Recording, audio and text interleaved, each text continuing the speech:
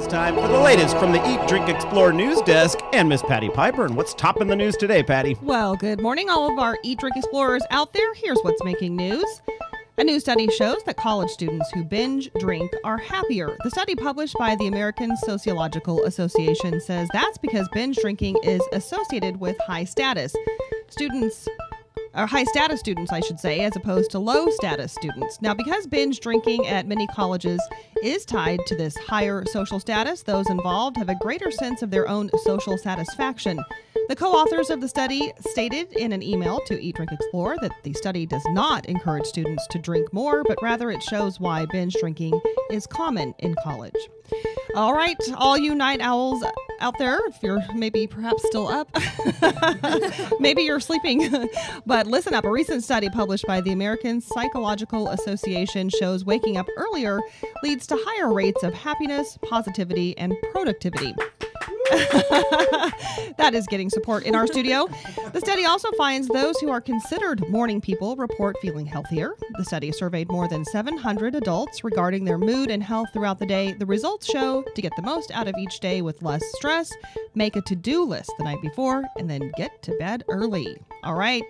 Nicole Powers is joining us now, and you are here this morning, Nicole, to discuss marketing healthy foods to children. I am. Thank you, Patty. Cornell researchers released a study this week that found when healthy food is marketed the right way to kids, they do in fact eat more of it. The researchers say that although characters like Cookie Monster and Elmo have been used mostly for marketing junk food, using these same tactics will lead kids to choose healthier options in the cafeteria. The study was published in the August issue of the Journal Archives of Pediatrics and Adolescent Medicine, which also said that this research is a chance for nutritionists and school lunch planners to truly change the poor eating habits of our youth. The study was conducted in upstate New York, where a little over 200 children were given the choice of a cookie, an apple, or both as a part of their lunch. When the cookie and the apple were both left without a label, only 20% chose the apple. However, when the apple had a sticker with Elmo's image on it, 37% of the kids chose to go with the healthier option. Dr. Wansink, he's the lead author of the study. He did not have time to speak with Eat, Drink, Explore this week, but he said in a press release regarding the findings, this is a powerful lesson for fast food companies, food activists, and people involved in the school food service.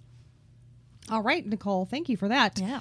Well, and on the topic of schools, styrofoam food containers, often used for to-go orders in restaurants and cafeterias, can take hundreds of years to break down in landfills. The Los Angeles Unified School District decided this week to eliminate the use of styrofoam in all its cafeterias. The school district is joining a growing number of districts that are now choosing more eco-friendly options after pressure from students and parents. Districts in San Diego, Oakland, Berkeley, and Portland are all doing the same. Some critics argue eliminating styrofoam will cost the already financially troubled schools too much money. A new study shows the obesity epidemic is not only causing physical problems, but also mental problems. Obesity can slow cognitive development and mental performance, which may lead to dementia.